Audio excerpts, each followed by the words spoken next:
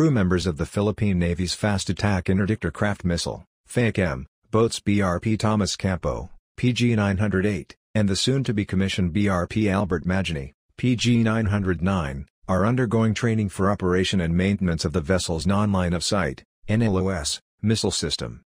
The training is being conducted by representatives of NLOS missile system manufacturer, Israel's Rafael Advanced Defense System Limited, which started on January 20 and runs until February 7, the BRP Tomas Campo said in a recent social media post.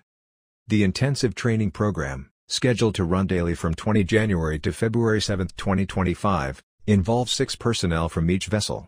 The participants include the commanding officer, executive officer, weapons officer, and other key members of the weapons departments, it added.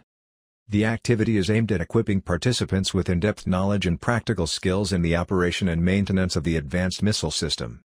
It includes a comprehensive curriculum, featuring both theoretical instruction and hands-on application. A significant component of the training is the at-sea phase, which focuses on system testing, calibration, and the execution of missile firing procedures. The NLOS missile system is equipped with advanced electro-optical and infrared sensors and offers day and night operational capabilities, enhancing its effectiveness in various combat scenarios. The advanced missile system boasts an impressive range of up to 30 kilometers, approximately 18.6 miles, enabling operators to engage targets with pinpoint accuracy from standoff distances.